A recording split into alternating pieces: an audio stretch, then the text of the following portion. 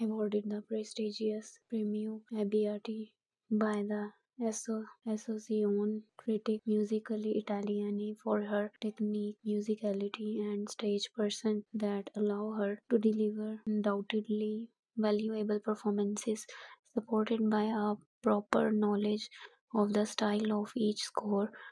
Soprano Remigio began her violin studies at the age of 5. Only a few years later, she began taking voice lessons under Aldo Proti, then perfecting her technique under Leon Megaria. After winning the 1992 Luciano Pavarotti International Voice Competition in Philadelphia, she made her debut at the young age of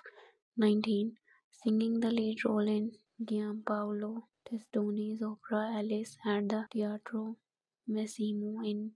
Palermo. Heir to Italy's greatest singing tradition, she has performed with Pavarotti in over 70